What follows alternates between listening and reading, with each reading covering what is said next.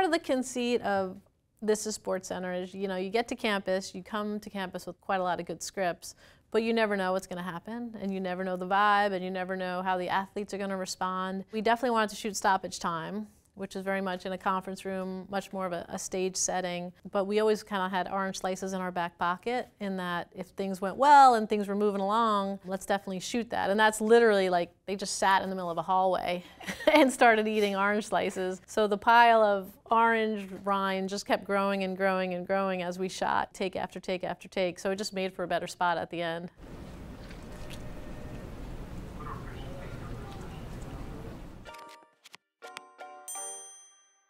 Laura Gentili, Executive Vice President, Social Media and Marketing at ESPN. NJ Placentra, Creative Director. Andrew Conn, Creative Director. I'm Pat Bloomer. I'm edit lead at XYZ here at Arts and Letters Creative Company and the editor for This Is SportsCenter. So what does it mean to you and to ESPN to bring this campaign back? Because it was with White and Kennedy for so long, then you took it in-house for a little bit, then it went dormant. It's back. What does that mean? I mean, it means a lot. I think it's just really exciting that that part of our brand personality is alive and well. It's always been the fun side of sports. It's always been the humorous side of the ESPN brand. Historically, like very few advertising campaigns stand the test of time for 30+ years. This Is SportsCenter occupies such a unique space in the cultural and advertising landscape because it exists purely as a brand item for ESPN to just be itself. The goal from the agency and from ESPN is for it to just be funny. And so for us, it was really just getting back to the original sensibility. Like we weren't trying to soup it up or modernize it. We just kind of wanted to get back to great spots, one after another that felt really authentic. Obviously with current athletes and current situations, but really it was all about kind of recapturing that original voice. I would love to hear kind of about how ESPN partnered with Arts and Letters to bring This Is SportsCenter back. It really was sort of organic and symbiotic, and they're certainly the right partner for this. Once we started vetting scripts together, we sort of knew we were on the right path. I think the relationship has kind of steadily grown over the years, and This Is SportsCenter is an incredible campaign that myself and several people at Arts and Letters have worked on in past lives in our career at White and Kennedy, New York. Had the opportunity to kind of work on it again now at Arts and Letters. We were super excited. It's exciting. It was intimidating, being that it is a cultural staple and something that we've all enjoyed and followed for a very long time. So ultimately just a thrill just to be able to jump in and really start putting it together. We're super excited to kind of show what we can do and to kind of carry the torch for this iconic campaign.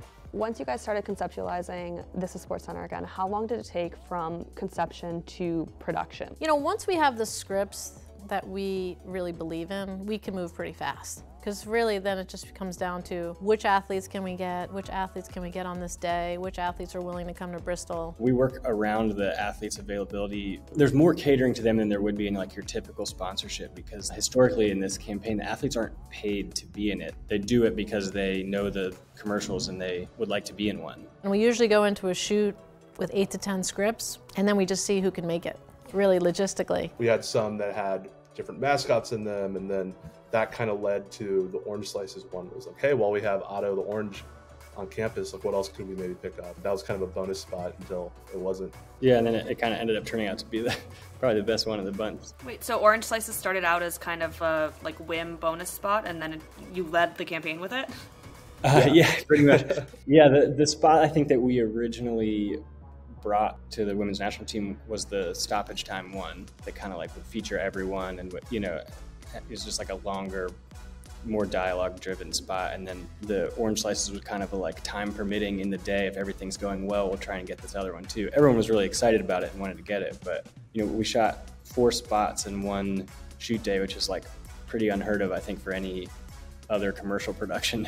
When they said they were shooting 4 in one day, I just was, okay, well, good luck. The beauty of the campaign is that it's so simple and so well known, and the right script can be done so quickly like that. We shot everything in one day up in Bristol, Connecticut, there at the headquarters, and that was in late November. We delivered half before the holiday and the rest of them early January. So 2-3 months round trip, all the way around. What's the response been? Can you share any details about any reactions or anything? I think it's still landing, and it's really interesting how it fits because whether you're a sports fan, whether you're a Delta State University fan, whether you're a U.S. Women's National Team fan, they resonate on different levels, which I think is what's really unique and universal about them. On set, like making all of it, it was cool because there'd be like crew members coming up and they'd been working on it for years and years, and they would tell us like how much the campaign means to them and how they're so glad it's back, how they're glad to be back here up in Bristol. I think for me personally, it's good to see a lot of people saying like, so glad these are back, or just like general excitement for the campaign overall. The connection you make with sports fans is deep, and sometimes you don't realize how deep it runs, but it's such a warm embrace and people are so glad, and like I think people need it too. There's so much going on. To have another moment of levity within a telecast is really important. We're just glad we can bring it to fans, and now we're kind of back in action and we'll be rolling these out pretty consistently now.